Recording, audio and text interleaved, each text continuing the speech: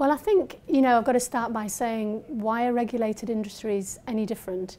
Any industry should be innovating. The pace of change now is huge. Customer expectations are rising. New technologies arrive at a pace, don't they? So I think that our sector just has to respond to those challenges.